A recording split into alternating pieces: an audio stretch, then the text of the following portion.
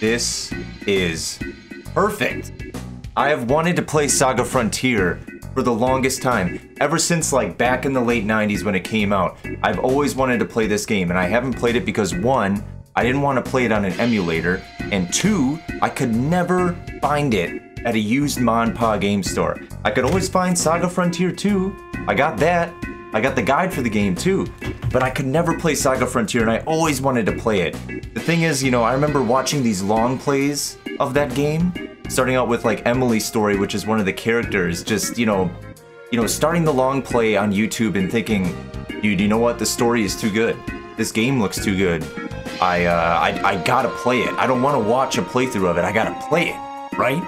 So this is awesome news, and I can't wait to check out the trailer because I'm probably gonna be getting this right away. I've actually been thinking about trying Romance's Saga 3. So let me get the trailer pulled up for you guys, and let's check this out here. All right. Saga Frontier Remastered.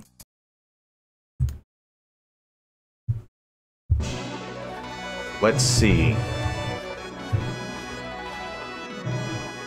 So yeah, there's all these different characters, and you all do each of their stories. I've actually never played a Saga Frontier game. I feel like Square-Enix is really pushing Saga lately, with all the romancing Saga games. Okay.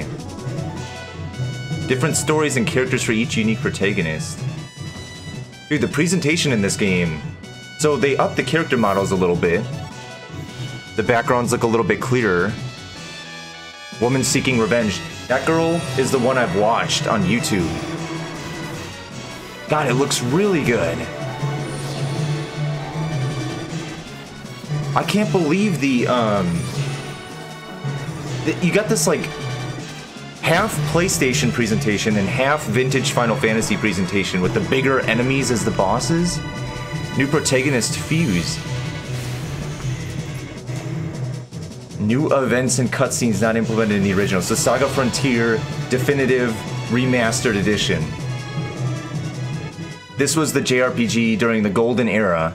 You know, the golden era, I like to call it, from like 94 to 2002, where all these JRPGs just killed it, right? Man, this was one of the games that I did not play and never got around to playing. But dude, it looks great.